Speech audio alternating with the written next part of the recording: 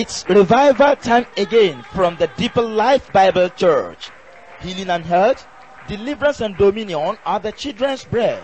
And if you are not yet a child of God, through the new birth, you can become one and get healed and delivered as you listen to these exciting testimonies, powerful preaching, and partake in the prayer session that cannot be overlooked in the courts of heaven.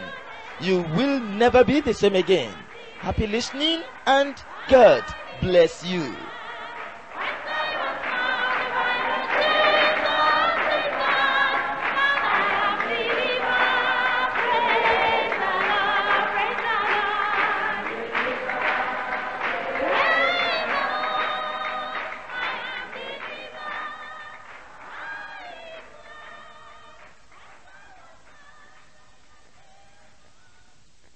Ẹ bá mi yìn Ọlọ́run lógo.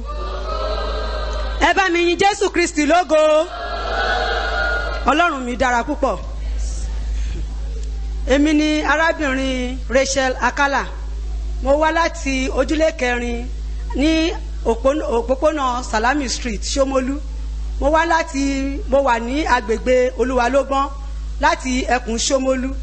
Mo dúpẹ́ ní ọwọ́ Ọlọ́run lọ́pọ̀lọpọ̀ fún oore tí Ọlọ́run ṣe fún mi ní àárín ọ̀sẹ̀ méjì sígbà tá a wà yìí. Mo bẹ̀rẹ̀ ìjọ yìí ní ọdún 1987. Lóòótọ́ mo ti jẹ́ ẹnìkan tó jẹ́ pé ìjọ tí mo tẹ̀tí lọ fẹ́ toríṣi mẹ́fà kò sí èèyàn kan kò lè pìtàn nípa ìjọ fún mi. Ṣùgbọ́n mo rò pé mo rìn ní ọ̀nà tó pé ni láì jẹ́ pé ọ̀nà ẹ̀ṣẹ̀ paraku ni. Lóòótọ́ mo jẹ́ ẹni tó ń kọrin tó jẹ́ pé ó máa ń ṣíwájú orin. Mo rò pé mo wà nínú òdodo ara ẹni láì jẹ́ pé mi ètò ẹ̀ tí kojú òṣùwọ̀n rárá nù gbàgbọ́. Ṣùgbọ́n mo dúpẹ́ lọ́wọ́ Ọlọ́run ọba tó mú mi wá sínú ìjọ yìí tó jẹ́ pé ó mú mi kúrò nípò ẹrú ó sọ mí di ọmọ. Torí mo jẹ́ ẹlẹ́ṣẹ̀ púpọ̀, mo jẹ́ ẹni tó máa ń rìn di òru tó máa ń ṣe afẹ́ gan. Ṣùgbọ́n gbà tí mo dé ìjọ yìí mo rí ara mi, Ọlọ́run dẹ̀ gbà mí pátápátá.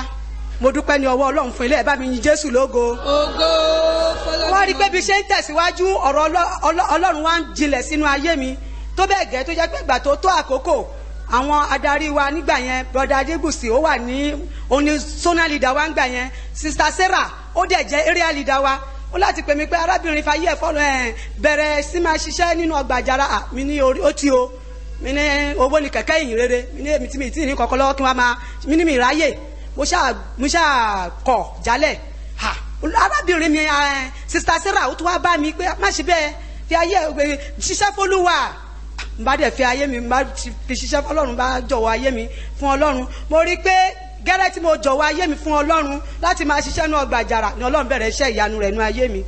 Ṣùgbọ́n mo tẹ̀síwájú ẹni tó jẹ́ zonal leader wa brother Rotimi mo ṣàlàyé fún pé báyìí pé iṣẹ́ tí mò ń ṣe yìí kò tó nǹkan kan. Ó ní kí n má fi sílẹ̀, ó ní kí n manage, ó ní kí bẹ̀rẹ̀ sí máa ṣe níṣó. Ó ní níbi kékeré ní láti máa jáde. Mo fi gbàgbọ́ gbà á. Mo wá ti kọ ìwé ìkọsílẹ̀ kan sí Igbóbì orthopedic hospital. Ó ti lọ sí ọdún méjì gbáko ńsìn. Mo tiẹ̀ ti sọ̀rọ̀ ètí nù nípa ẹ̀. Ṣùgbọ́n ní ọjọ́ ológun kan ìjọ 15 sígbà tá a wà yìí pásítọ̀ wa láti olújọ wa lọ́hùn ó wàásù lórí àwẹ̀ àti àdúrà. Lóòótọ́ ni mo ti lọ sínú àwẹ̀ àdúrà nígbà gbogbo ṣùgbọ́n ọ̀rọ̀ ikàn mi gbọ̀ngbọ̀n pé tó bá ní ọ̀rọ̀ tó dí kókó nú ayé wa kí ló dé tàbí lè fi sínú àwẹ̀ àtàdúrà pé ká tún lọ sí orí ekún wa ká bọ́lọ́run sọ̀rọ̀ kẹ́. Ó wá dijọ́ Friday mo wá fi ara mi jì fún àwẹ̀ àti àdúrà. Mo bá gba àdúrà bí ṣe délé láti ibi tí mo ti lọ kọ́ ní ẹ̀mí yẹn fẹ́ ní kí n jókòó, ẹ̀mí yẹn ní kí n má jókòó kí n jáde. Bí dẹ̀ ṣe jáde gẹ́rẹ́ tí mò ń lọ brother wa náà zonal leader mo tún pàdé lọ́nà là ń ṣàǹfomi jomi tó rọrọ̀. Bí tí mo ti dúró pẹ̀lú wọn tá à ń sọ̀rọ̀ lọ́wọ́ bẹ́ẹ̀ ni arábìnrin tó ń gbà wọ́n gan sí iléeṣẹ́ ní orthopedic hospital mọ́tò lárábìnrin gùn ṣùgbọ́n ó yà mí lẹ́nu pé arábìnrin fẹsẹ̀ rìn jọ yẹn bó ṣe ṣẹ́wọ́ sí nìyẹn pé kí n wá bó ṣe ní kí n wá ni mi ní ẹjọ́ sá o n bá tọrọ àyè bá lọ bá arábìnrin yẹn pé kí n má jìnnà sóhun o kí n wá o wíwá ti máa lọ ṣá ní ìjẹrin wọ́n ṣe fún mi ní appointment letter nìyẹn without interview. Sorry ẹ bá mi yin Jésù lógo. Ọlọ́run tá à ń sìn ó jẹ́ ìyanu ẹjọ́.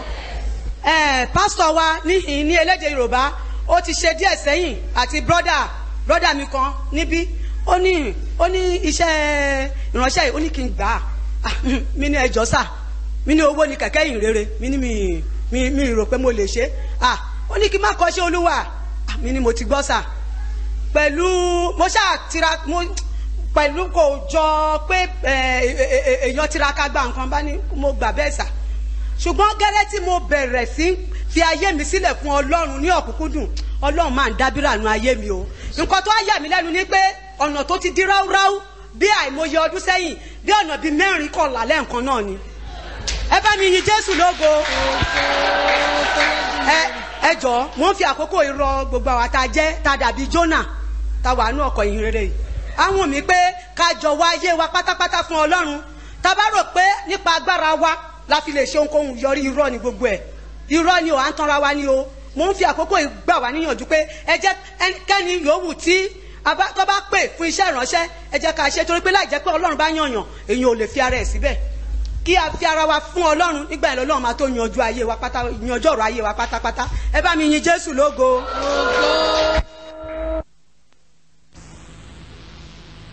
Let us pray. Ẹ jẹ́ kí a gbàdúrà. Almighty God, we thank you for this day. Ọlọ́run Olódùmarè, a dúpẹ́ lọ́wọ́ yín fún ọjọ́ òní yìí. We bless your name because we still remember today that you are a good God. A fi ìbùkún fún orúkọ yín nítorí pé a tún rántí pé ẹ jẹ́ Ọlọ́run tí ó dára síbẹ̀ lónìí. We thank you because you have taught us that it is by your power you created the whole world, the whole universe. A dúpẹ́ nítorí pé ẹ tún rán wa létí pé nípa agbára ńlá yín ni ẹ fi dá gbogbo ayé yìí. And we know that your power has not changed. A sì mọ̀ dájú pé agbára yín kò tí ì yí padà. And whatever needs to be changed in our lives, you have the power. You have the ability to do everything. Ohun yòówù tí ó bá sì nílò kí ẹ yí padà nínú ayé wa, ẹ ní ipá àti agbára náà láti ṣe ohun gbogbo. We are praying, oh Lord, that today all the things that need to be taught, that need to be renewed, that need to be changed, you will touch them, change them, renew them in our lives in Jesus' name. À ń gbàdúrà lónìí wípé ohun gbogbo tí ó nílò àtúnṣe, ohun gbogbo tí ó nílò ìsọdọ̀tun, ohun gbogbo tí ó nílò kí ẹ fi ọwọ́ kàn nínú ayé wa, ẹ ó tún ṣe, ẹ ó sọdọ̀tun, ẹ ó sì yí wa padà pátápátá ní orúkọ Jésù. We have great expectation in your sight before you even today. A ní ìrètí tí ó ga lọ́pọ̀lọpọ̀ níwájú yín bí a ti wà níwájú yín lónìí. And we pray that as we pray and as we believe in you, that will definitely touch every one of us this very time in Jesus' name. A sì gbàgbọ́ wípé bí a ti ń gbàdúrà, bí a ti ń gbà yín gbọ́ lónìí, ẹ ó fi ọwọ́ kan olúkúlùkù wa ní ọ̀nà tí ó dájú ní orúkọ Jésù. We thank you because we know it is done. A dúpẹ́ nítorí a mọ̀ wípé ẹ ti ṣe é. In Jesus' name we pray. Ní orúkọ Jésù ni a gbàdúrà.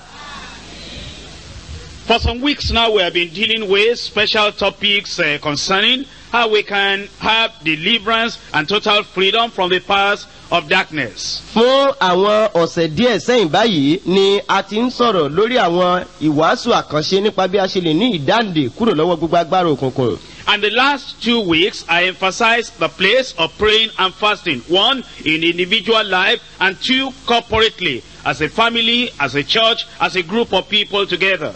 Ní àwọn ọ̀sẹ̀ méjì tí ó sì kọjá sẹ́yìn, mo tẹnumọ́ pàtàkì ààwẹ̀ àti àdúrà gbígbà gẹ́gẹ́ bí ẹnìkọ̀ọ̀kan àti gẹ́gẹ́ bí àgbájọpọ̀, bóyá gẹ́gẹ́ bí ìjọ tàbí ẹbí tàbí orílẹ̀-èdè. And I have assured you that if we are doers of the word and not hearers only, a lot of things will be affected in our lives positively. Mo sì fi mú dá yín lójú pẹ̀lú wípé bí a bá jẹ́ olùṣe ọ̀rọ̀ náà tí a sì ń ṣe gbogbo tí ọ̀rọ̀ náà ń sọ fún wa láti ṣe, ọ̀pọ̀lọpọ̀ ni yóò yí padà nínú ayé wa. And I believe that as you take hold of these messages and the promises of the word of God, that mighty things will be happening in your life in Jesus' name. Mo sì gbàgbọ́ pẹ̀lú wípé bí o ti ń kọbi ara sí àwọn ìwàásù yìí tí o sì ń fi ọwọ́ tí ó nípọn mú ọ̀rọ̀ náà, mo gbàgbọ́ wípé àwọn ńlá ni yóò máa ṣẹlẹ̀ nínú ayé wa ní orúkọ Jésù. Today I want to talk to you on changing destiny through faith. Lónìí, mo fẹ́ bá yín sọ̀rọ̀ lórí yíyí ìpín tàbí àyànmọ́ padà nípa ìgbàgbọ́. There are some people that have difficulties and problems and they will say, well, maybe that is my choice in life. And it appears things will never be changed. But I want to assure you, you can change whatever needs to be changed in your life through faith in God. Àwọn mìíràn wà tí wọ́n máa ń ní àwọn òkè ìṣòro tàbí wàhálà kan nínú ayé wọn.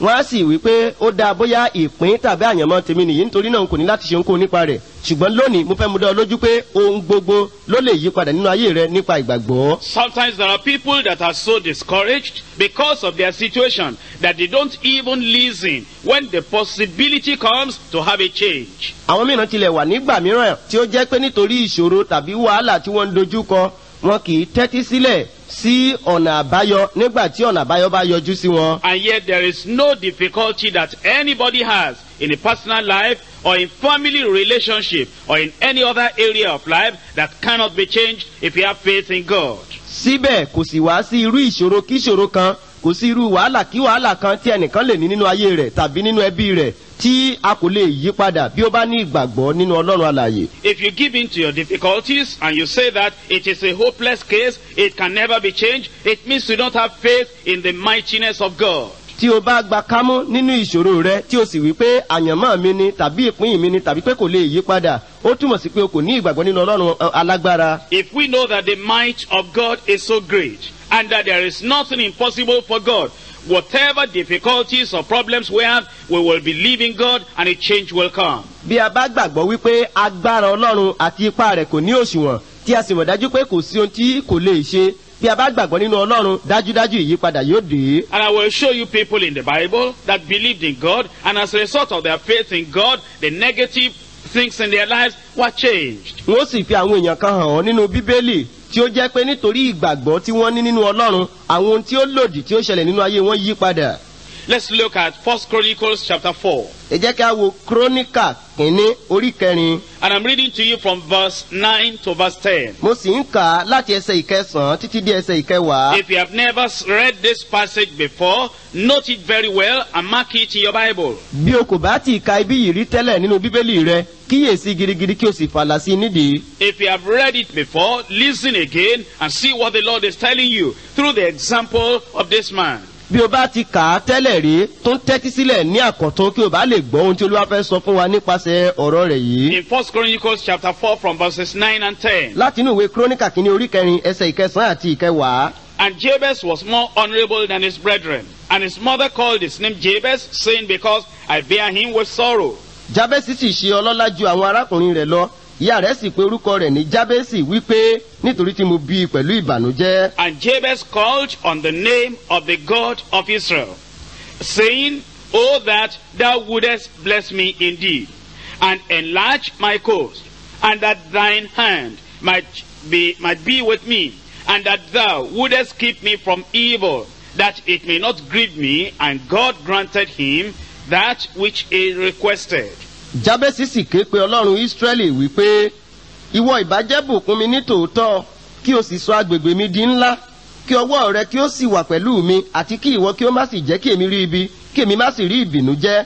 Ọlọ́run sì mú un tí ó tọrọ ṣẹ. This man was born with sorrow. A bí ọkùnrin yìí pẹ̀lú ìbìnújẹ́. And the mother gave him the name that will show him and always remind him that he was born in sorrow. Ìyá rẹ̀ sì fún ní orúkọ kan, ó sọ ọ́ lórúkọ kan tí ó máa rán létí pé inú ìbìnújẹ́ gan la bí i sí. And as that name was repeated over and over again, it became so much impressed upon him that he was a child of sorrow. Bí a sì ti ń porúkọ yìí pè é lójoojúmọ́ tí à ń tẹ̀ mọ́ lára bẹ́ẹ̀ ló ń rán létí pé ọmọ ìbànújẹ́ ló ń jẹ́. And friends and neighbors and well all people around, immediately they called the name. They always saw sorrow, suffering, shame, difficulty, all attached to his life because that's the way he was born. Gbogbo àwọn ọ̀rẹ́ àti àwọn ojúlùmọ̀ àti àwọn ìbátan rẹ̀ nígbàkúgbà tí wọ́n bá ń pè é lórúkọ yìí ni wọ́n máa ń rí wípé ohun tí ó túmọ̀ sí nínú ayé rẹ̀ ní ìbànújẹ́, ìjìyà, ìnira àti ìtìjú nítorí orúkọ tí a fi ń pè yìí. There are people that are born in difficult circumstances. Àwọn mìíràn wà tí a bí sínú àwọn àyídáyidà tí ó le pọ́nrán. It may be that the mother got pregnant to a man who is not the husband, and eventually the person became born. Ó lè jẹ́ pé ìyá wọn lóyún wọn fún ẹnìkan tí kò ṣetán láti gbà wọ́n láti gba ìyá wọn gẹ́gẹ́ bí aya a sì bí wọn sínú ìṣòro bẹ́ẹ̀. And therefore the person was born in shame and in poverty and in agony. nípa bẹ́ẹ̀ a wá bí irú ẹni yìí sínú ìtìjú sínú ìnira àti sínú ìpọ́njú. Always asking, I want to know my father. I want to know my father. But the shame, the sorrow, the suffering of not really being able to lay hand upon the father is always there. tí ó sì jẹ́ pé nígbà gbogbo ni ọmọ yìí yóò máa béèrè pé mo tiẹ̀ fẹ́ mọ bàbá mi mo fẹ́ mẹ́ni tó bí mi lọ́mọ nítorí ìtìjú àti ìnira àti ìjìyà yìí ó máa ń ní ìbànújẹ́ nígbà gbogbo nínú ọkàn rẹ̀. Other people are born with a kind of deformity from birth. àwọn mìíràn wà tí a bí wọn pẹ̀lú irú àrùn kan láti inú wá. And it may be a kind of deformity that is known to people. Every time you see that individual, you will see that deformity because she was born that way, he was born that way. ó lè jẹ́ irú àrùn tí ó máa ń tètè farahàn nínú ayé ènìyàn pápá èyí tí ó jẹ́ gbogbo èèyàn máa ń tètè rí nígbà tí wọ́n bá sì rí bóyá ọkùnrin tàbí obìnrin ni wọ́n ó rí wípé bí a ti bí ẹni yìí nìyí. And such a deformity and such a problem will be causing that person sorrow. In the room, in the private place, will be weeping all the time. irú àrùn yìí tàbí irú àìsàn yìí yóò máa mú ìbànújẹ́ wá sínú ayé ẹni yóò sì máa mú kí ó sun ẹkún àsundá nígbà gbogbo nígbà tí òun bá dá wà fúnra rẹ̀. There are some people that are born in a family that already have a curse upon that family. And as they were born into that family, they inherited the curse. àwọn mìíràn wà tí a bí sínú ẹbí kan tí ó sì jẹ́ pé ègún wà lórí ẹbí náà kí a tó bí wọn bí a sì ti bí wọn ni wọ́n jogún ègún yìí. And all the children of that family, they inherit that curse. So everybody already knows them that in that family, ladies don't get married. In that family, they don't make progress. In that family, they die at a particular age. And this curse that this individual realizes will be bringing sorrow every time. nínú irú ẹbí bẹ́ẹ̀ wọ́n ti mọ̀ wọ́n mọ́ ègún kan pàtó pé gbogbo ọmọ tí a bá bí sínú ẹbí yìí àwọn ọmọbìnrin wọn kì í lọ́kọ gbogbo àwọn tí ó wà nínú ẹbí yìí wọn kì í ní ìtẹ̀síwájú tàbí pé ní àkókò kan pàtó tí wọn ò tí ì dàgbà tó bí ó ti ṣe kí wọ́n dàgbà tó ni wọ́n ṣàdédé kú ikú òjijì wọ́n sì ti mọ̀ wípé irú ègún tí ó wà lórí ẹbí bẹ́ẹ̀ nìyí. Sometimes when the mother was pregnant, it may be that there was a fight in the village or in the community. And the person the mother was fighting with put a curse and put a problem upon the child yet unborn. Immediately that child is born, the child begins to carry problem. nígbà mìíràn ó lè jẹ́ pé ní abúlé nígbà tí ọmọ yìí sì wà nínú oyún ó lè jẹ́ pé ìyá rẹ̀ bá ẹlòmíràn jà kí ẹni tí ó sì bájà yìí wá fi ré kí ó sì wí pé ọmọ rẹ̀ báyìí báyìí ni yóò ṣẹlẹ̀ sí ọmọ tí a kò tíì bí ọmọ náà yóò sì bẹ̀rẹ̀ sí gbé ìṣòro náà káàkiri nígbà tí a bá bí. What I'm trying to explain and illustrate to you is that there are people that are born in sorrow, born with suffering, born with deformity, born under a curse, born in problem. And many of those people will say, well, that is my love. That's the way I'm born. And they will not know how to change their destiny from sorrow unto joy.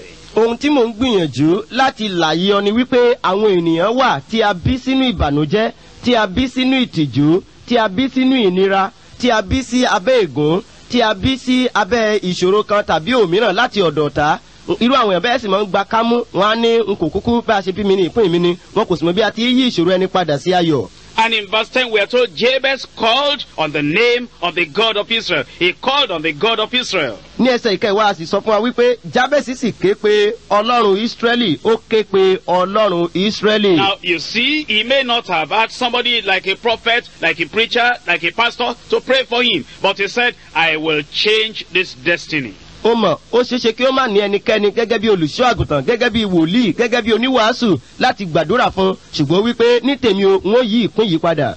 No counselor, no advisor, nobody to intercede for him, no intercessor. But he said, I don't care whether I have people or not, I'm going to change this destiny from sorrow unto joy. kò sí agbaninímọ̀ràn kò sí abánikẹ́dùn kò sí ẹnikẹ́ni tí ó ń tù nínú ṣùgbọ́n wípé yálà agbaninímọ̀ràn wà tàbí kò sí n ó yí ìbànújẹ́ tèmi yí padà sí ayọ̀. That should be our attitude. ohun tí ó yẹ kí ìwàsí wa jẹ́ nìyí. You have the Bible. o ní bíbélì. We have the name of God. a ní orúkọ We have ọlọ́run. the name of Jesus. a ní orúkọ jésù. We have faith in the promises of God. a ní ìgbàgbọ́ nínú àwọn ìlérí ọlọ́run. And by the grace of God, we have leaders in the church, coordinators and other leaders. nípa oore ọ̀fẹ́ ọlọ́run pẹ̀lú a tún ní àwọn adarí nínú ìjọ àwọn alákòóso ẹkùn àti àwọn adarí mìíràn pẹ̀lú. And we also have pastor. a tún ní olùṣọ́ àgùntàn. And by the grace of God, as we all unite our faith together, nípa oore ọ̀fẹ́ ọlọ́run bí a sì ti ń so ìgbàgbọ́ wa papọ̀ ṣọ̀kan. from this very night, I'm believing your destiny will be changed from sorrow unto joy in Jesus' name. láti àṣálẹ́ yìí lọ mo gbàgbọ́ dájúdájú pé ìbànújẹ́ rẹ yóò yí padà yóò sì di ayọ̀ ní orúkọ Jésù. What you need to do is to agree with me together when I begin to pray for you. ohun tí o ní láti ṣe ni pé kí o fohùn ṣọ̀kan pẹ̀lú mi nígbà tí mo bá bẹ̀rẹ̀ sí gbàdúrà fún ọ. And know that if the life and destiny of Jabez was changed, yours will be changed. kí o sì mọ̀ dájú pé bí a bá lè yí ìgbésí ayé àti ìpín Jábésì padà a ó yí tìrẹ pẹ̀lú padà. That no enemy can hinder the promises of God in your life. pé kò sí ọ̀tá kọ́tà tí ó lè dènà ìlérí Ọlọ́run nínú ayé rẹ. No mountain can resist the power of God in your life. kò sì sí òkè kankan tí ó lè dènà agbára Ọlọ́run nínú ayé rẹ. No demon can say that God will not work mightily in your life. kò sì sí ẹ̀mí àìmọ́ kankan tí ó lè wí pé ó kù bí tí Ọlọ́run yóò gbà ṣiṣẹ́ nínú ayé rẹ. Jabez called on God, you will call upon God. Jábésì ké pe Ọlọ́run ìwọ pẹ̀lú yóò ké pe Ọlọ́run. He said, one person will put 1,000 enemies to flight. ó wí pé ẹnìkan ṣoṣo yóò lé ẹgbẹ̀rún ọ̀tá sá. And so your enemies and your problems and your mountains may be up to 1,000. You will get rid of them. nítorí náà àwọn ọ̀tá rẹ àti ìṣòro rẹ àti wàhálà rẹ lè tó ẹgbẹ̀rún kan ó gbogbo rẹ̀ ló borí wọn. Then he said, 2 of us shall put 10,000 to flight. ó tún wá wípé àwa méjì yóò lé ẹgbàárùn sá. If you believe that this very night, this very evening, as we pray together, that your destiny will be changed, it will be changed. tí o bá gbàgbọ́ pé ní àṣálẹ́ yìí ní ìrọ̀lẹ́ yìí bí a ti ń gbàdúrà papọ̀ pé ìpín rẹ a ó yí padà dájúdájú a ó yí padà. If all the things in your life have been up and down, sorrowful, shameful, suffering, all difficulties in your way, if you believe together with me tonight, this thing can be changed. bí ó bá jẹ́ pé ní gbogbo ìgbé ayé rẹ ìṣòro lónìí ogun lọ́la ni kò sí ìfọ̀kànbalẹ̀ kò sí ìṣẹ́gun lónìí gbogbo ìṣòro àti wàhálà yìí ni a ó yí padà bí o bá gba Ọlọ́run gbọ́ pẹ̀lú mi. All that Jabez did is that he called upon God. ohun gbogbo tí Jábésì ṣe ni pé ó ké pe Ọlọ́run. He didn't burn any candle. kò tan àbẹ́là. He didn't burn any incense. kò fi tùràrí jóná. He didn't go to wear a special kind of garment. kò lọ láti gbé aṣọ gẹ̀rẹ̀jẹ̀ kan wọ̀. He wasn't lying on the ground, rolling on the ground. kò sùn sílẹ̀ kí ó bẹ̀rẹ̀ sí yí kítíkítí nílẹ̀. He wasn't drinking oil or water. kò bẹ̀rẹ̀ sí mu òróró tàbí omi. He wasn't memorizing anything. kò bẹ̀rẹ̀ sí kọ́ nǹkan lákọ̀ sórí. He wasn't using any waistband. kò sóńdè tàbí ìgbàdímọ̀dì. The name of God is a strong tower. orúkọ Olúwa ilé ìṣọ́ agbára ni. And the righteous runneth into it and is saved. olódodo sì sáwọ inú rẹ̀ ó sì yè. And you have that name with you today. ìwọ pẹ̀lú sì ní orúkọ yìí pẹ̀lú rẹ lónìí. And as we call upon that name together, destiny will be changed. bí a ó sì ṣe képe orúkọ náà papọ̀ dájúdájú a ó yí ìpín rẹ padà. Well, I told you of this man. mo ti sọ fún ọ nípa ọkùnrin yìí náà. He told God, he said, oh, that thou wouldest bless me indeed. ó sọ fún Ọlọ́run ní pàtó ó ní ìwọ ìbájẹ́ bùkún mi ní tòótọ́. That should be your prayer. ohun tí ó yẹ kí àdúrà rẹ jẹ́ nìyí. That God should take curse away and bring blessing upon you. pé kí Ọlọ́run kí ó mú ègún kúrò kí ó sì mú ìbùkún wá sórí rẹ. Take problems away and fulfill his promises in your life. kí ó mú àwọn ìṣòro kúrò kí ó sì mú ìlérí rẹ̀ ṣẹ nínú ayé rẹ. Wipe your tears away and put laughter and joy in you. kí ó nu omijé rẹ nù kí ó sì pa ọ́ lẹ́rìn kí ó mú kí ayọ̀ rẹ kún. Drive your enemies away and turn everyone to be friends. kí ó lé àwọn ọ̀tá rẹ jìnnà rere kí ó sì sọ àwọn tí ó yẹ ọ ká di ọ̀rẹ́ rẹ. Take all the things that are pricking you and take every pain away and then give you ease and health in your life. kí ó yọ gbogbo ègún àti gbogbo ìnira tí ò ní nínú ayé rẹ kí ó sì mú kí ohun gbogbo kí ó tùbà kí ó tùṣẹ fún ọ. Take that poverty away and feed you with all that you need for your body and for your soul. kí ó mú gbogbo òṣì àti àìní yìí kúrò nínú ayé rẹ kí ó sì fún ọ ní ohun gbogbo tí o nílò fún ẹ̀mí ọkàn àti ara rẹ. And he said, and enlarge my coast. ó sì tún wí pé kí o sì sọ agbègbè mi di ńlá. Enlarge my coast. sọ agbègbè mi di ńlá. What does that kí mean? ni eléyìí túmọ̀ sí? It means many things for different people. ọ̀pọ̀lọpọ̀ nǹkan ló túmọ̀ sí fún onírúurú àwọn ènìyàn. For husband and wife who have been married and there is no child, enlarge my coast. fún ọkọ àti aya tí wọ́n ti ṣe ìgbéyàwó tí kò sì sí ọmọ sọ agbègbè mi di For ńlá. somebody who has been in business and there is no progress at all and he is not even almost losing his capital, enlarge my coast. fún ẹnìkan tí ó ti dáwọ́lé okòwò kan ṣùgbọ́n tí ó jẹ́ pé dípò kí ó máa jèrè ńṣe ló tún pàdánù tí owó náà sì ti fẹ́ ẹ̀rùn tán sọ agbègbè mi di ńlá. For somebody who is a farmer but who is only having a little plot of land and is never able to plant very much, enlarge my coast. fún ẹnìkan tí ó jẹ́ àgbẹ̀ ṣùgbọ́n tí ó jẹ́ pé ilẹ̀ oko kékeré náà ni ó ti ń dá láti ọdún mọ́dún sẹ́yìn tí kò sì lè gbòòrò ó ní sọ agbègbè mi di ńlá. For somebody who is a trader, but then he doesn't have a customers, only about 2 or 3 people that will come to buy. Enlarge my code. fún ẹni tí ó sì jẹ́ oníṣòwò ṣùgbọ́n tí ó jẹ́ pé èèyàn bíi méjì mẹ́ta ló ń wá barajà ó ní sọ agbègbè mi di ńlá. For somebody who has been a Christian, but his influence is not really pronounced on many people to turn them to the Lord. Enlarge my code. fún ẹni tí ó jẹ́ kírísítẹ́nì ní tòótọ́ ṣùgbọ́n tí ó jẹ́ pé kò ní ipa tí ó yẹ kí ó ní lórí ayé àwọn ẹlòmíràn bí ó ti yẹ láti mú wá sọ́dọ̀ olúwa ó ní sọ agbègbè mi di ńlá. Then he said that thine hand might be with me. ó sì tún wá wípé kí ọwọ́ rẹ kí ó sì wà pẹ̀lú mi. Do you know the meaning of that? ǹjẹ́ o mọ ìtumọ̀ eléyìí? If you read in the New Testament, it says the hand of the Lord was with them and mighty signs and wonders were wrought. tí o bá kà nínú májẹ̀mú tuntun ó rí wípé ọwọ́ olúwa sì wà lára wọn a sì ṣe ọ̀pọ̀lọpọ̀ iṣẹ́ ìyanu àti iṣẹ́ àmì ńlá. And he said that thou wouldest keep me from evil. ó sì wípé kí ìwọ kí ó má sì jẹ́ kí èmi rí ibi. Keep me from wickedness. pa mí mọ́ kúrò nínú ìwà búburú. Keep me from mischief. pa mí mọ́ kúrò nínú ibi. Keep me from people that want to hurt me. pa mí mọ́ kúrò lọ́dọ̀ àwọn tí ó fẹ́ pa mí lára. Keep me from those who are running after me that want to destroy my life. pa mí mọ́ kúrò lọ́dọ̀ àwọn tí ń lépa mi káàkiri tí wọ́n fẹ́ pa ayé mi run. That it might not grieve me. kí èmi má sì rí ìbìnújẹ́. And God granted him with that which he requested. ọlọ́run sì mú ohun tí ó tọrọ ṣẹ. You know what I'm telling you tonight? ǹjẹ́ mo tí mo sọ fún ọ ní àṣálẹ́ yìí? You can change from sorrow to joy through faith in God. o lè ní ìyípadà látinú ìbànújẹ́ sínú ayọ̀ nípa ìgbàgbọ́ nínú ọlọ́run. There is no time to read all the references we have in the Bible about this, but you remember Anna.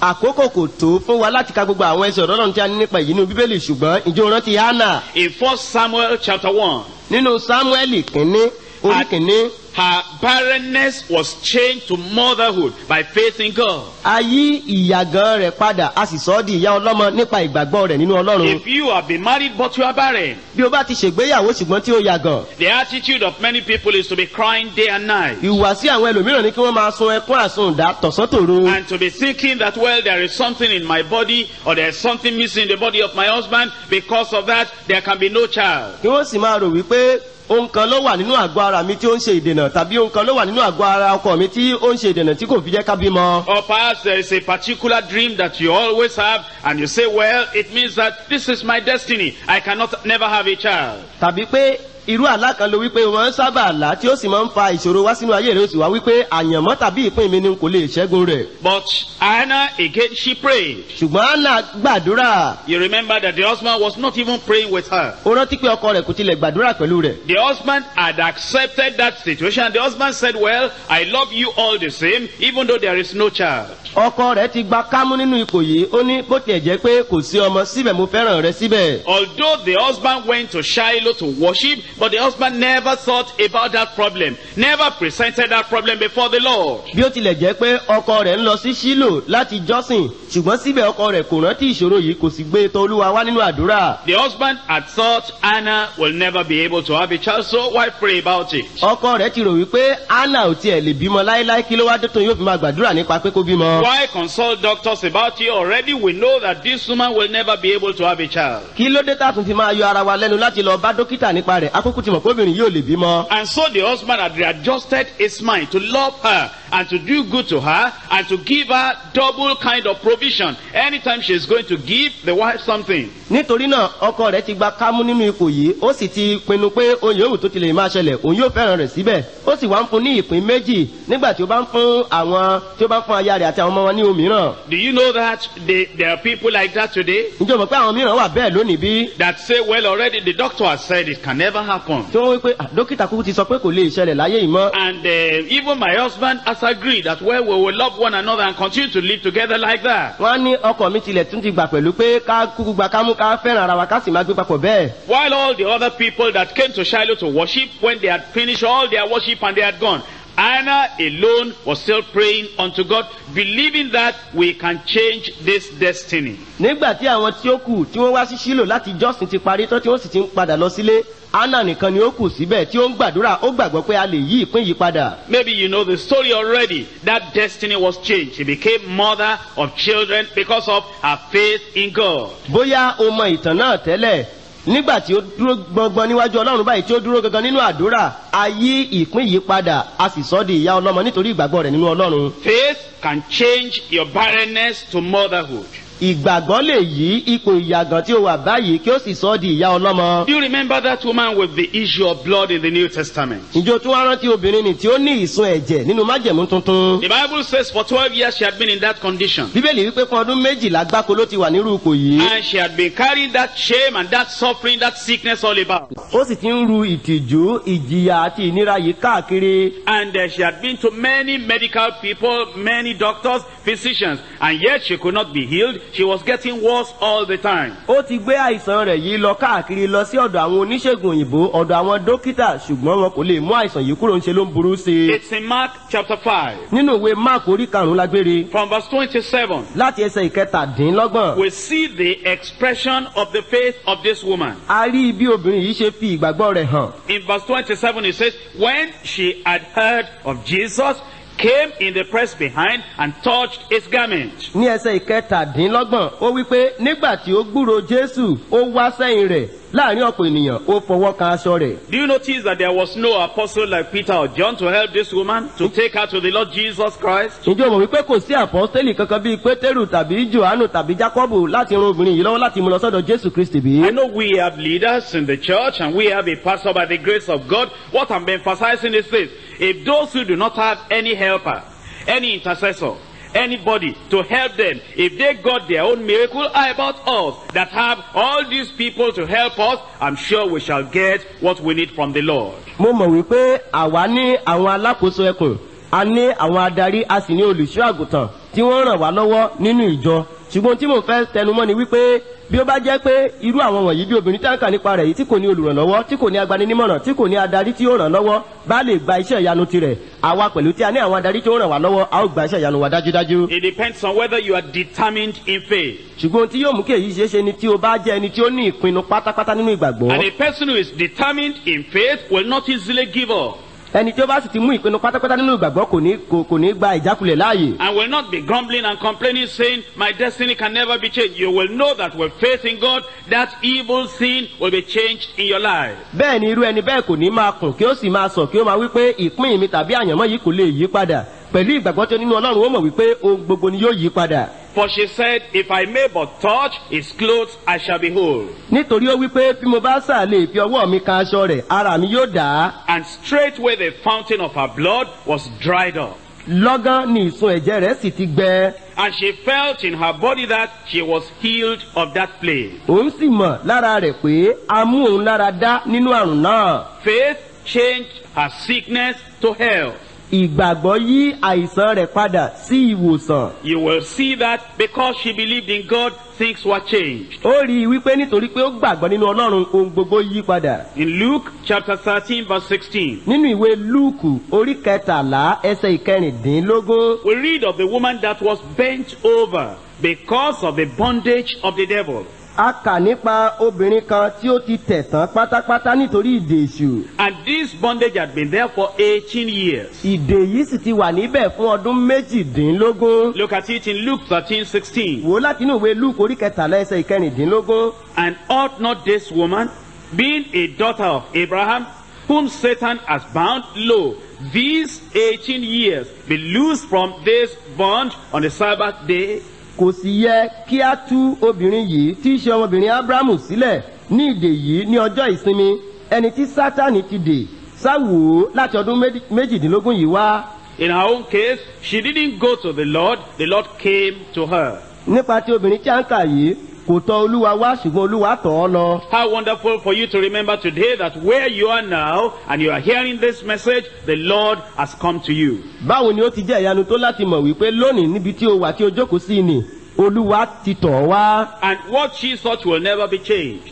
Ohun tí ó sì rò pé kò lè yí padà rárá. Because the problem had been there for 18 years. Nítorí pé ìṣòro yìí ti wà níbẹ̀ fún ọdún 18. The Lord changed bondage unto freedom. Olúwa yí ìdè padà sí òmìnira. And it can happen to you. Ó sì lè ṣẹlẹ̀ sí ọ. Your bondage can be changed today. A lè yí ìdè rẹ padà lónìí. Whatever is binding you and tying you and not allowing you to make any progress, the bondage of the devil, the bondage of demons, everything can be broken from your life right here at this moment. Ohun yòówù tí ó jẹ́ ìdè nínú ayé rẹ, tí ó dè ọ́ lọ́wọ́, tí ó dè ọ́ lẹ́sẹ̀, tí kò jẹ́ kí o ní ìtẹ̀síwájú, gbogbo ìdè èṣù ni a lè já kúrò nínú ayé rẹ lónìí. Then look at John chapter 5 verse 24. ẹ jẹ́ kí a tún wo Jòhánù orí 5 ẹsẹ̀ 24. Verily, verily I say unto you, he that heareth my word and believeth on him that sent me has everlasting life, and shall not come into condemnation, but is passed from death unto life. Lóòótọ́ lóòótọ́ ni mo wí fún yín, ẹnikẹ́ni tí ó bá gbọ́ ọ̀rọ̀ mi tí ó bá sì gba ẹni tí ó rán mi gbọ́, ó ní ìyè tí kò ní pẹ̀kun, òun kì yóò sì wá sí ìdájọ́, ṣùgbọ́n ó ti ré ikú kọjá bọ́ sí ìyè. You can change damnation unto life eternal in the Lord. O lè yí ìdálẹ́bi padà sí ìyè nínú Olúwa. If you believe in God, Bí o bá gbàgbọ́ nínú Ọlọ́run, if you believe on the Lord Jesus bí o Christ, bá gbàgbọ́ nínú Jésù Kristi Olúwa, all these things can be changed in your life. gbogbo nǹkan wọ̀nyí ni a lè yí padà nínú ayé rẹ. You have been a sinner, O ti jẹ́ ẹlẹ́ṣẹ̀ tẹ́lẹ̀. you can become a saint by placing your faith in Christ Jesus. O lè di ènìyàn mímọ́ nípa fífi ìgbàgbọ́ rẹ sínú Kristi Jésù. You can call upon the Lord and say, Lord, here am I, change my life, change my conduct, change my character. O lè ké pe orúkọ Olúwa kí o sì wí pé Olúwa èmi nìyí, yí ayé mi padà, yí ìwà mi padà, yí ìṣe mi padà. The moment you repent of your sin and you call upon the name of the Lord who died for you on the cross of Calvary, all your sins will be forgiven and guilt will be changed unto justification and peace with God. Ní kété tí o bá ronúpìwàdà kúrò nínú àwọn ẹ̀ṣẹ̀ rẹ tí o sì gbàdúrà tọkàntọkàn tí o jẹ́wọ́ tí o sì kọ àwọn ẹ̀ṣẹ̀ rẹ sílẹ̀ tí o sì gbàgbọ́ nínú Olúwa ẹni tí ó kú fún ọ lórí àgbélébù ní Calvary, ó rí wípé gbogbo ìdálẹ́bi àti ẹ̀bi ẹ̀ṣẹ̀ rẹ ni yóò yí padà sí ayọ̀ àti ìgbàlà tòótọ́. And so today you have the opportunity Nítorí náà lónìí o ní àǹfààní náà that a change can come in your life. pé ìyípadà lè ṣẹlẹ̀ nínú ayé rẹ. Anything and everything can be changed by our faith in God. Ohunkóhun àti ohun gbogbo ni ó lè yí padà nípa ìgbàgbọ́ wa nínú Ọlọ́run. Faith in His promises, who cannot lie. Ìgbàgbọ́ nínú ìlérí ẹni náà tí kò lè kùnà. If you can only believe and pray in faith, things that need to be changed in your life can be changed today, right at this moment. Bí o bá lè gbàgbọ́ lónìí tí o sì gbàdúrà, ohun gbogbo tí o ń fẹ́ kí Ọlọ́run yí padà nínú ayé rẹ ni Ọlọ́run yóò yí padà. In fact, this is exactly what Jesus told that man that had a child that was tormented grievously by the devil and will fall into the water, fall into the fire. He said, if thou canst believe, all things are possible to him that believeth. Ohun tí Jésù Kristi Olúwa sọ fún ọkùnrin náà nìyí tí ẹ̀mí èṣù ń dá ọmọ rẹ̀ lóró gidigidi tí ó jẹ́ pé nígbà mìíràn á gbé e sọ sínú iná, nígbà mìíràn á gbé e sọ sínú omi. Ó ní bí ìwọ bá lè gbàgbọ́, ohun gbogbo ni ṣíṣe fún ẹnikẹ́ni tí ó bá gbàgbọ́. And as I told you, we're going to pray together today. Bí mo sì ṣe sọ tẹ́lẹ̀, a ó gbàdúrà papọ̀ lónìí. And I want you to rise up now on your feet Báyìí mo fẹ́ kí o dìde dúró lórí ẹsẹ̀ rẹ. and really pray unto the Lord. Kí o sì gbàdúrà gidigidi sí Olúwa. You can change your sorrow to joy. O lè yí ìbànújẹ́ rẹ padà sí ayọ̀. You can change your suffering into peace. O lè yí ìjìyà rẹ padà sí àlàáfíà. You can change your barrenness unto motherhood. O lè yí ìyàgàn rẹ padà kí o sì di ìyá ọlọ́mọ. You can change from sickness to health. O lè yí padà láti inú àìsàn sínú ìlera. You can change from bondage unto freedom. O lè yí padà láti inú ìdè sínú òmìnira. And if you're a guilty sinner waiting for the punishment that comes from above because of your sin, that damnation and condemnation can be changed to life eternal today. Tí o bá sì jẹ́ ẹlẹ́ṣẹ̀ tí ó burú tí ò ń retí ìdálẹ́bi àti ìdájọ́ látòkè wá, a lè mú ẹ̀bi kúrò kí a sì fún ọ ní ayọ̀ gbàlà lónìí kí o sì gba ìdáláre kúrò nínú ẹ̀ṣẹ̀. Open your mouth and talk unto the Lord. Ya inú rẹ gbòòrò kí o sì bá Olúwa sọ̀rọ̀. See, first of all, the sins in your life. Kọ́kọ́ kíyèsí àwọn ẹ̀ṣẹ̀ tí ó wà nínú ayé rẹ náà. Because sin brings problems. Nítorí pé ẹ̀ṣẹ̀ ni ó máa ń mú wàhálà wá. Talk to the Lord, speak to the Lord in prayer. Bá Olúwa sọ̀rọ̀, ṣí ọkàn rẹ payá fún Olúwa nínú àdúrà. Let your prayer be saturated with faith in God. Jẹ́ kí àdúrà rẹ kún fún ìgbàgbọ́ tí a fi pò ó pọ̀ gidigidi nínú Olúwa. Because it is prayer of faith that will change your destiny. Nítorí pé àdúrà ìgbàgbọ́ ni yóò yí ìpín tàbí àyànmọ́ rẹ padà. Call upon the name of the Lord. Ké pe orúkọ Olúwa. Tell him to forgive you if you know you are still a sinner. Sọ fún pé kí ó dáríjì ọ́ bí o bá mọ̀ pé ẹlẹ́ṣẹ̀ ni ọ́ síbẹ̀. And tell him to give you the power to go and sin no more, to live a righteous life in the Lord. Kí o sì sọ fún pé kí ó fún ọ ní agbára láti má dẹ́ṣẹ̀ mọ́ àti láti máa gbé ìgbésí ayé òdodo níwájú Olúwa. Speak to the Lord now. He is willing to hear your prayer. Bá Olúwa sọ̀rọ̀ nísinsìnyí nítorí pé ó ṣetán láti gbọ́ àdúrà rẹ. First, settle your relationship with God. Kọ́kọ́ mú ìgbé ayé rẹ tọ́ níwájú Ọlọ́run náà. And then, after that, all other things that need to be changed, they are going to be changed. Lẹ́yìn náà, ohun gbogbo tí ó nílò ìsọdọ̀tun tàbí ìyípadà nínú ayé rẹ ni Ọlọ́run yóò yí padà. Believe Jesus died for you on the cross of Calvary. Gbàgbọ́ wípé Jésù kú fún ọ lórí àgbélébù ní Calvary. And the blood of Jesus cleanses from all sin. Ẹ̀jẹ̀ Jésù Kristi sì ń wẹni mọ́ kúrò nínú gbogbo ẹ̀ṣẹ̀. In Jesus' name we pray. Ní orúkọ Jésù ni a gbàdúrà. Now I want to pray with you. Báyìí mo fẹ́ gbàdúrà pẹ̀lú rẹ. And after this prayer, I want you to settle it in your mind. It is done. Lẹ́yìn àdúrà yìí, mo sì fẹ́ kí o jẹ́ kí ó kalẹ̀ nínú ọkàn rẹ wípé a ti ṣe é parí náà. I'm sure you have heard the testimonies of other people. Mo gbàgbọ́ pé o ti gbọ́ ẹ̀rí àwọn ẹlòmíràn. So why are you worried? Nítorí náà kí ló dé tó fi ń ṣe àníyàn? There is no sickness that God cannot heal. Kò sí àìsàn kankan tí Ọlọ́run kò lè mú kúrò. There is no mountain that God cannot remove. Kò sí òkè kankan tí Ọlọ́run kò lè ṣí nídìí. There is no difficulty that God cannot dissolve. Kò sí wàhálà kankan tí Ọlọ́run kò lè yanjú rẹ̀. Believe the Lord as I pray with you and pray for you now. Gba Olúwa gbọ́ bí wọ́n ti máa gbàdúrà pẹ̀lú rẹ àti fún ọ báyìí. And after the prayer you will do like Anna and go away joyful and happy, knowing that the word of the Lord has settled it and the power of God has settled it in your life. Lẹ́yìn àdúrà náà, fi tayọ̀tayọ̀ padà sílé bíi Hánà kí o sì mọ̀ dájú pé ọ̀rọ̀ Olúwa ti yanjú ìṣòro náà, àdúrà ìgbàgbọ́ sì ti mú wàhálà náà kúrò. Just close your eyes and bow your heads as I pray with you. Di ojú rẹ kí o sì tẹríba bí wọ́n ti máa gbàdúrà fún ọ. The person that has been waiting for operation and yet, you don't have the money or you don't want to go and do the operation, if you raise up your hand, we'll be praying together. Ẹni náà tí ó ti ń dúró de àti lọ ṣe iṣẹ́ abẹ tẹ́lẹ̀ ṣùgbọ́n tí ó jẹ́ pé o kò ní owó náà o kò sì fẹ́ ṣiṣẹ́ abẹ yìí tí o bá nawọ́ sókè wọ́n gbàdúrà fún ọ. Father, I thank you for this moment. Bàbá mo dúpẹ́ lọ́wọ́ yín fún àkókò yìí. And I bring these people before you right now. Mo sì mú àwọn wọ̀nyí wá síwájú yín báyìí. Lord, I pray that operation you will cancel it. Olúwa mo gbàdúrà pé kí ẹ fagilé iṣẹ́ abẹ nì. And that problem, that sickness in the body of that individual, I pray by your mighty power, remove it in Jesus' name. Mo sì tún gbàdúrà pé ìṣòro ni wàhálà ni nínú ayé ẹni yìí nípa agbára ńlá yín ẹ mú kúrò báyìí ní orúkọ Jésù. You devil, I rebuke you in the name of the Lord. Ìwọ èṣù, mo bá ọ wí ní orúkọ Olúwa. And that problem, that sickness there, I command you get away in Jesus' name. Mo sì tún pàṣẹ fún ìwọ ìṣòro ìwọ wàhálà nì níbẹ̀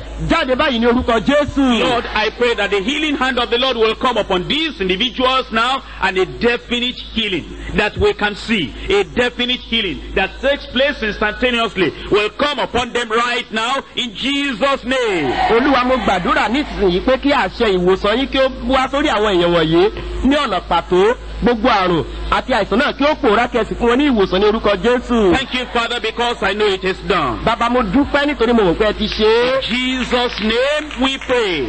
Ní orúkọ Jésù ni a gbàdúrà. Amen. Àmín. Now, the person that has been coughing out blood and you've been getting lean and they say maybe it's tuberculosis, whatever it is, just raise up your hand and you are going to get your deliverance. Your destiny is going to be changed. Báyìí fún ẹni náà tí ó ti ń húkọ́ tí ó sì ń húkọ́ ẹ̀jẹ̀ jáde tí ó sì wá wípé àìsàn yìí àrùn ikọ́ fée ni àti pẹ̀lú pé ó nípa lórí rẹ̀ ó sì ti fẹ́ di ti jẹ̀dọ̀jẹ̀dọ̀ bí o bá nawọ́ sókè báyìí a ó yí ìpín rẹ padà nípa àdúrà ìgbàgbọ́. Almighty God, I look up to you now. Ọlọ́run Olódùmarè mo ń gbé sókè wòyí báyìí. When Jabez called upon the name of the God of Israel, you changed his destiny. Nígbà tí Jábẹ́sì ké pe Ọlọ́run Ísírẹ́lì ẹ yí ìpín rẹ̀ padà. You gave him all that he requested for. Ẹ fún ní ohun gbogbo tó béèrè fún. And you have not changed. Ẹ kò sì tí ì yí padà. You remain the same today. Ọ̀kan náà ní síbẹ̀ lónìí. I'm asking for these people that are coughing out blood. I'm asking for them as they are getting lean and getting weak. I command and I pray that cough and that blood, everything will pass away out of them in Jesus' name. Mo ń gbàdúrà fún àwọn wọ̀nyí tí wọ́n ń wúkọ́ ẹ̀jẹ̀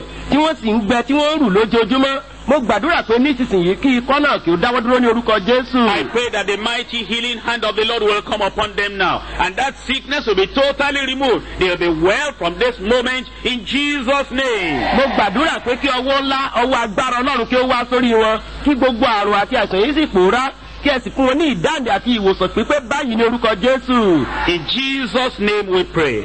Ní orúkọ Jésù ni a gbàdúrà.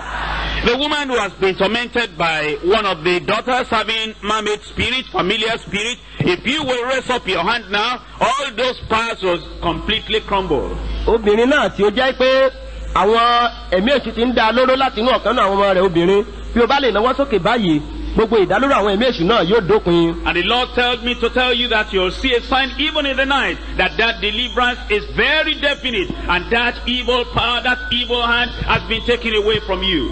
Olúwa sì sọ fún mi wípé ní àṣálẹ́ yóò rí àmì kan pé a ti mú ìṣòro náà kúrò àti pé a ti fòpin sí ìdálóró àwọn ẹ̀mí àìmọ́ náà. Father, in the name of Jesus, Bàbá ní orúkọ Jésù. I'm asking right now that power, that demonic power, that demonic spirit, I take complete authority over them and I break all their powers from this woman in Jesus' name. Nísinsìnyí mo gba gbogbo àkóso àti àṣẹ pátápátá lórí ẹ̀mí èṣù ni àti gbogbo àwọn ẹ̀mí èmèrè wọn ni mo sì pàṣẹ pé kí á dá obìnrin yìí nídè báyìí ní orúkọ Jésù. All the powers of the instruments they are using, the dark powers they are using on this woman, I cancel it, I remove it, and I neutralize everything in Jesus' name. Gbogbo agbára àwọn ohun èlò tí wọ́n ń lò, àwọn èlò iṣẹ́ ibi wọn tí wọ́n fi ń ṣe obìnrin yìí lọ́ṣẹ́, mo pàṣẹ pé kí gbogbo agbára náà kí ó di òtúbáńtẹ́ kí ó di ìbàjẹ́, mo fagilé, mo sì sọ obìnrin yìí di òmìnira báyìí ní orúkọ Jésù. Lord, I pray the sign you said you will give, I pray that she will know very definitely that deliverance had come completely in Jesus' name. Olúwa, mo gbàdúrà nípa àmì tí ẹ wípé ó fi obìnrin yìí kí ó lè mọ̀ wípé ìdáǹdè náà ti tẹ̀ wọ́n lọ́wọ́ ní ọ̀nà pàtó. Ẹ ṣe bẹ́ẹ̀ ní orúkọ Jésù. And when those evil powers chase her in the dream or come to terrify in the dream again, oh Lord, I pray they will fall and they will be defeated before her from tonight and permanently in the name of Jesus. Olúwa, mo sì tún gbàdúrà pé nígbà tí àwọn ẹ̀mí òkùnkùn wọn nì nígbà tí àwọn agbára búburú wọn nì bá tún wá lójú àlá láti halẹ̀ mọ́ tàbí láti dá a lóró, mo gbàdúrà pé kí wọ́n ṣubú kí ó sì gba òmìnira ní àṣálẹ́ yìí àti títí láé ní orúkọ Jésù. Thank you, Lord, because I know it's done. Olúwa, dúpẹ́ torí mo mọ̀ pé ẹ ti ṣe é. In Jesus' name we pray. Ní orúkọ Jésù ni a gbàdúrà. Those parents that have a particular child and the child is demonically oppressed, almost getting insane with evil spirit. If you raise up your hand now, if the child is there, lay the hand upon the child. If the child is not there, I'll pray, and then when you get back home, lay hand upon the child. Deliverance has come. Àwọn òbí wọn nìní yìí tí wọ́n ní ọmọ kan tí ẹ̀mí èṣù ń dá lóró gidigidi tí orí ọmọ náà ti fẹ́rẹ́ lè yìí tó fẹ́rẹ́ rè ní àrùn ọpọlọ. Bí ọmọ náà bá wà níbí, gbé ọwọ́ lé kí o sì na ọwọ́ kẹsì na ọwọ́ kejì sókè. Bí kò bá sí níbí, wọ́n gbàdúrà ìdáǹdè náà yóò sì tẹ ọmọ náà lọ́wọ́ ní báyìí ní orúkọ Jésù. Father, in the name of Jesus, Bàbá, ní orúkọ Jésù. I believe that you are at work right now. Mo gbàgbọ́ pé ẹ wà lẹ́nu iṣẹ́ nísinsìnyí. And these children that are tormented by evil spirits, Àwọn ọmọ wọ̀nyí tí àwọn ẹ̀mí èṣù ṣì ń dá lóró. who are powerless and helpless because of the powers of Satan, Àwọn ọmọ tí wọn kò ní ìrànlọ́wọ́ tí ó sì dàbí pé ìrètí kò sí nítorí agbára òkùnkùn tí ó ń yọ wọ́n lẹ́nu. I plead the blood of Jesus upon them right now. Mo fi ẹ̀jẹ̀ Jésù Kristi wọ́n wọn nísinsìnyí. And I command you, demon, and you powers of darkness, get away from this child and never come back again in Jesus' name. Mo sì pàṣẹ fún ìwọ ẹ̀mí àìmọ́, mo pàṣẹ fún ẹ̀yin agbára òkùnkùn. Ẹ jáde kúrò nínú ayé ọmọ yìí kẹ́ ẹ má sì ṣe padà wá mọ́ ní orúkọ Jésù. Lord, I pray that total deliverance and complete freedom will come upon this child in Jesus' name. Olúwa, mo gbàdúrà pé kí ìdáǹdè pípé àti òmìnira pátápátá kí ó di ti ọmọ yìí kí ó sì wà ní òmìnira títí láé ní orúkọ Jésù. Thank you, Lord, for the answer. Olúwa, ẹ ṣeun nítorí pé ẹ ti And we dáhùn. pray in Jesus' name. Ní orúkọ Jésù ni a gbàdúrà. Those who are owing debts and you think there is no way to pay the debt, Àwọn tí wọ́n jẹ gbèsè tí wọn ò sì mọ̀nà tí wọ́n ó gbà rí owó san gbèsè yìí padà. if you just raise up your hand, the God who provided manna for the children of Israel in the wilderness will do it for you. Bí o bá lè nawọ́ rẹ sókè báyìí, Ọlọ́run tí ó pèsè mánà fún àwọn ọmọ Ísírẹ́lì ní aginjù yóò pèsè fún ọ. Let us pray. Jẹ́ kí a gbàdúrà.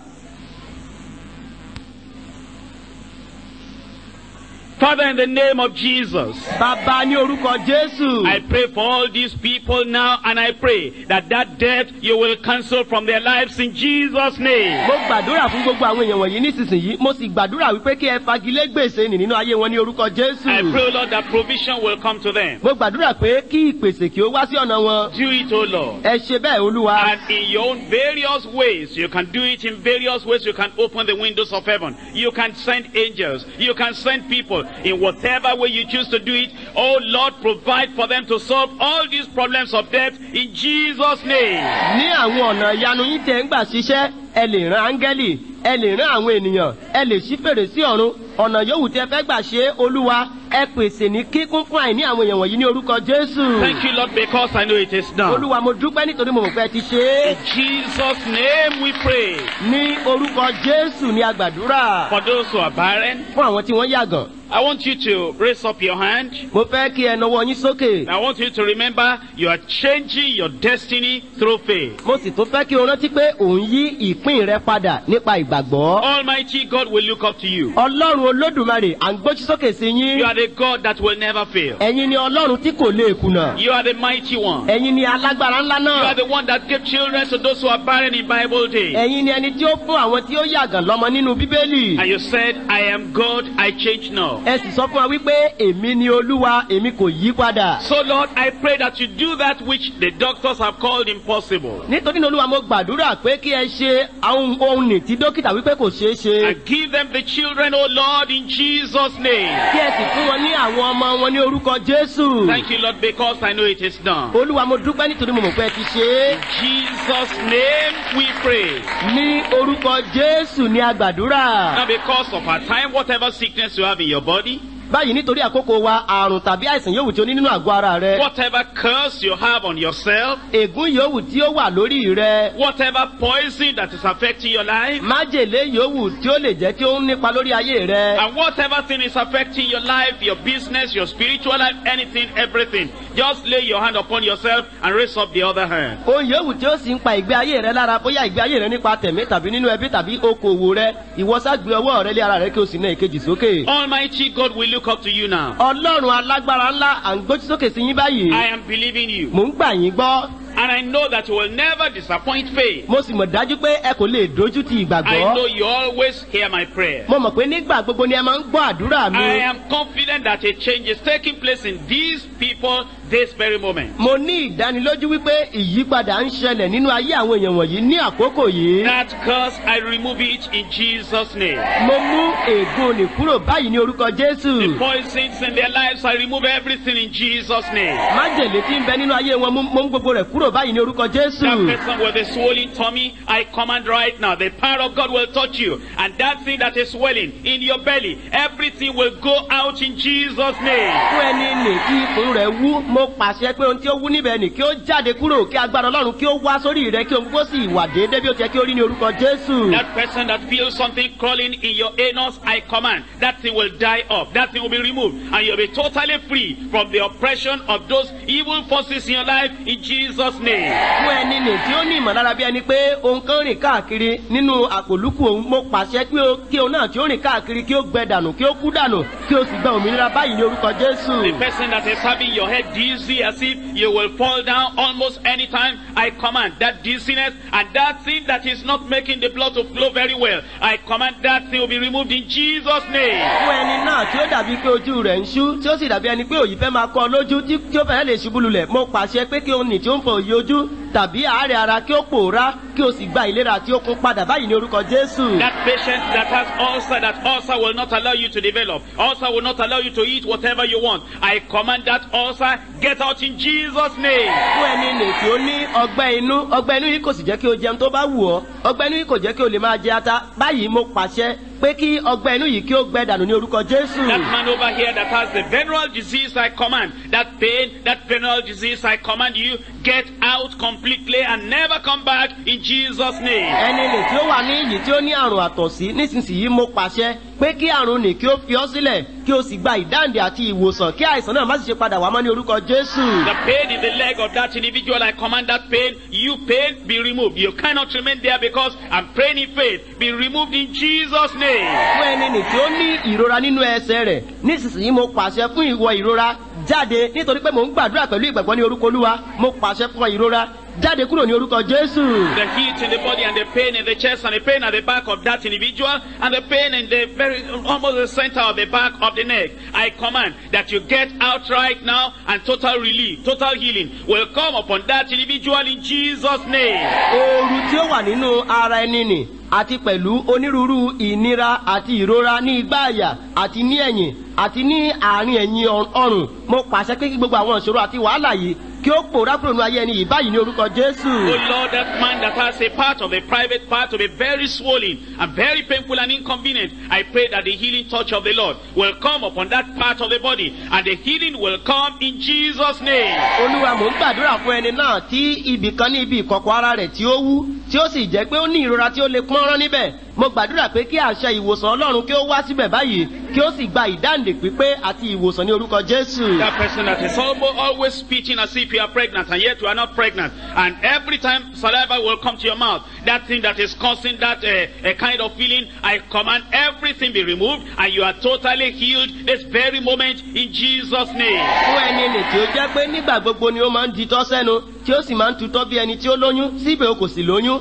mo pàṣẹ fún òun náà tí ó mú itọ́ yìí wá pé kí òun náà kí ó gbẹ kí gbogbo sì tùbà kí ó tùṣẹ́ kí ó sì ní ìlera pípé ní orúkọ Oh jésù. Lord, touch all these people today as they're raising up their hands and touching themselves. olúwa mo gbàdúrà pé kí ẹ fi ọwọ́ kan àwọn èèyàn wọ̀nyí lónìí bí wọ́n ti ń gbé ọwọ́ wọn sókè tí wọ́n sì ń gbé ọwọ́ yìí lé ara wọn. I pray they will never be the same again. mo gbàdúrà pé kí wọn kí ó má ṣe rí bákan náà mọ́. That your power will flow into their lives. pé kí agbára yín kí ó ṣàn gaara nínú ayé wọn. That this night they will sleep like new babies. pé ní àṣálẹ́ yìí gbogbo wọn ni ó sùn bí ọmọ That tuntun. all the things that have been causing pain, causing anxiety, causing worry in their lives, you remove everything and take everything away in Jesus' name. pé kí ẹ mú ohun gbogbo tí ó ti ń fa àròdùn tí ó ti ń fa ìrora tí ó ti ń fa àníyàn ṣíṣe sínú ayé wọn kí ẹ mú kúrò pátápátá kí ohun gbogbo kí ó di ọ̀tún fún wọn ní orúkọ jésù. Lord, let there be a change through our faith in you from this very moment. olúwa ẹ jẹ́ kí ìyípadà kí ó ṣẹlẹ̀ nínú ayé wa nípa ìgbàgbọ́ tí a ní nínú yín lónìí. Thank you, Lord, for the answer. olúwa ẹ ṣeun fún ìdáhùn náà. In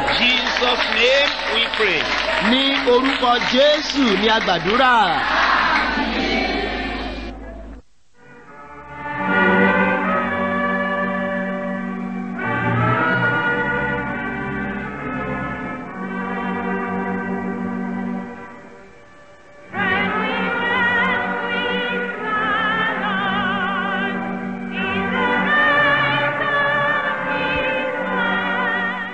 I believe you have been blessed. Don't let this message die.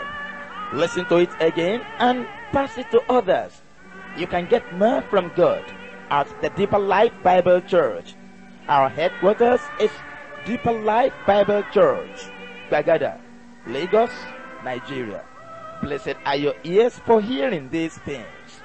We'll meet in heaven if you do them.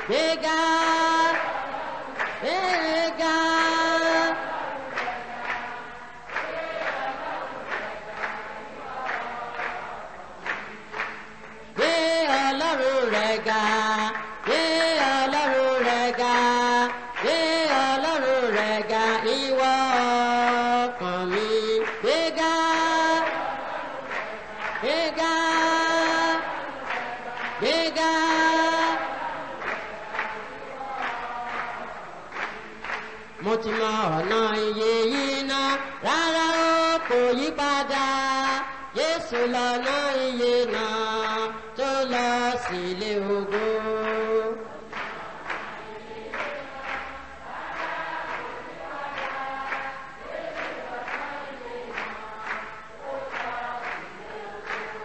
Mo ti mọ ọ̀nà iye yìí náà rárá o kò ní padà Jésù lọ́nà iye náà tó lọ sílé ògo.